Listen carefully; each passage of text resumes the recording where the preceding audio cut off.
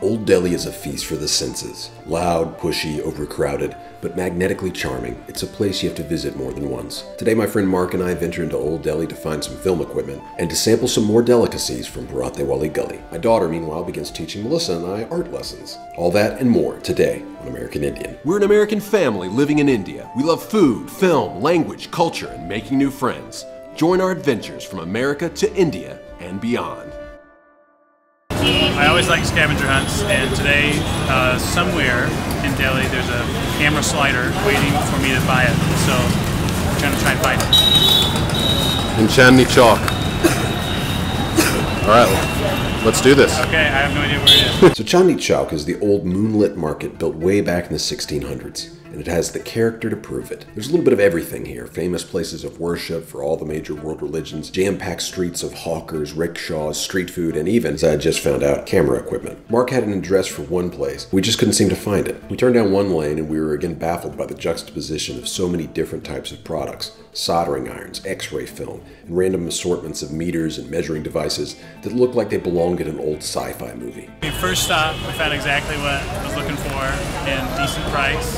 And well, the slider was there. Just need to find the right camera head, or the tripod head. So I'd like to try one more place and then see what they've got. Otherwise, they've got my money. It's pretty amazing. First stop. It is amazing. I can't believe it. In Chandni Chowk. I mean, that's just not the place I would have thought. Like for this level of equipment, it's great. I've seen three sliders now. I like the second of the three. It has bearings on it, so it's nice and smooth. And we even use it with this camera, and it looks awesome. Still can't find the right head to put on it, but right now our stomachs are saying it needs something, so we have to go find some paratha. I hear there's banana paratha somewhere. Banana parathas. Let's do this thing.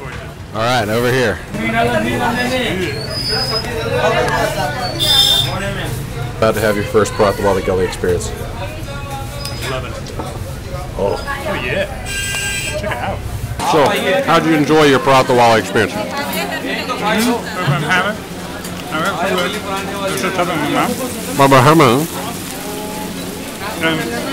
Thumbs up. Thumbs up. Thumbs up.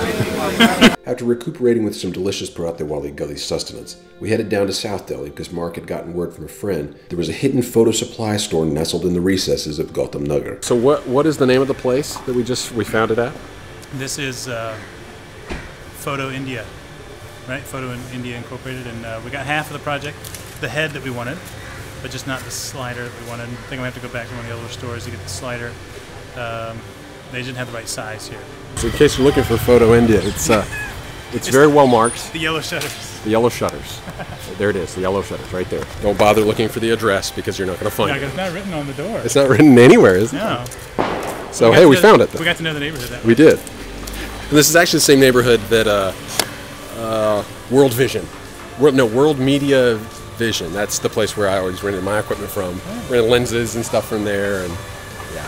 So if you need some Zeiss lenses, some Zeiss primes, if you're in the market for that, we got 10,000 to throw. You want to rent that for a day.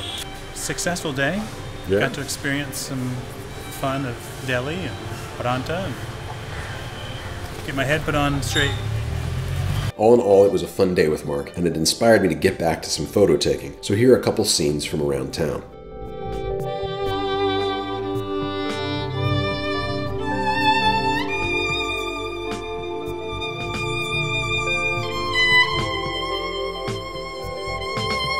I have this idea for a photo exhibition that I would call either To Let or Stick No Bills. The subtitle would be A Celebration of Temporary Signage in North India.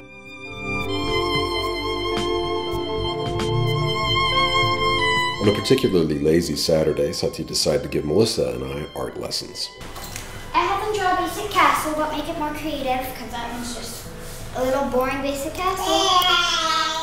So, this is what Dad drew.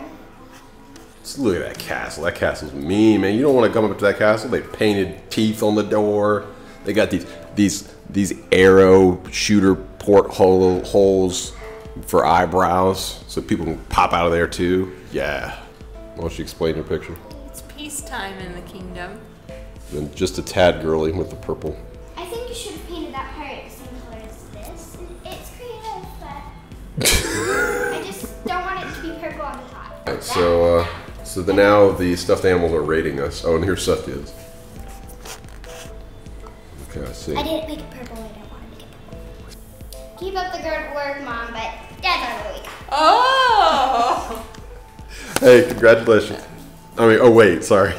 You should be saying that to me. Last call charge. 9.46 rupees. Call duration 15 minutes, 46 seconds. Good job. 16 cents. 15-minute call to the United States. Unbelievable. It's painfully cute Rubers. Hey, in his Batman outfit.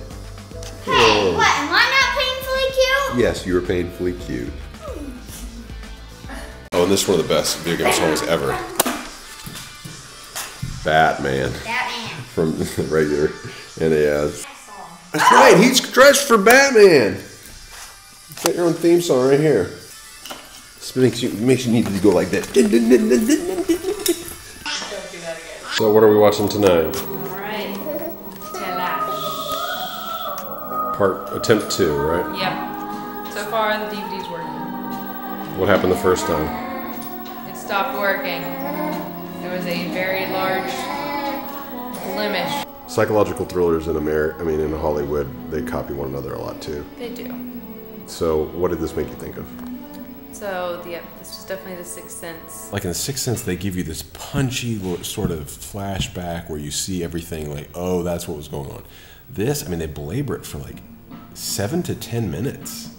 It's just like, they just keep giving you like, okay, we already knew it. There's some cool other stuff, B-plot stuff with Nawazuddin Siddiqui and his love interest. I like that whole B-plot. There's a lot that's well executed here. Rowan has been taking his time on the walking thing. He's like, I've got you at my beck and call, why should I? But recently he started putting his little walker to use. So here's the temporary new green screen setup. Really is perfect. Perfect setup. We don't even have to set up a light. That green screen has since been migrated into a cupboard. This has been a short episode of American Indian. Next week will be a little bit longer one when we look back to American Thanksgiving with a whole host of folks from all across the world, Canadians, Indians, Aussies, and New Zealanders. Is it okay to call you guys Kiwis? Which makes me ask the question, what do you call Americans? Do we have a nickname? Do I want to know? So American football and Thanksgiving get a lesson on Canadian football and Thanksgiving. Kiwi delivers his verdict on eating pumpkin pie for the first time, and Rohan gets his groove back. All that and more next week on American Indian.